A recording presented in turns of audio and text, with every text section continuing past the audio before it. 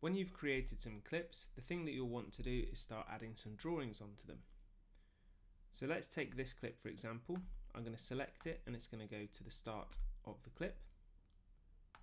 Then when I play through this clip, what you need to do is find a moment that you want to draw on.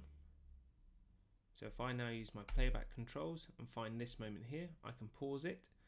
And now at this point in that clip, I'm going to add some drawings. So I press this tool here, and then we go from the timeline to the drawing environment.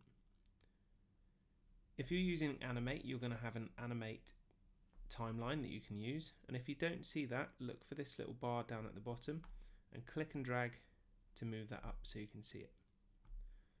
And what you do here is then select drawings from the left hand side and you start adding them over the images.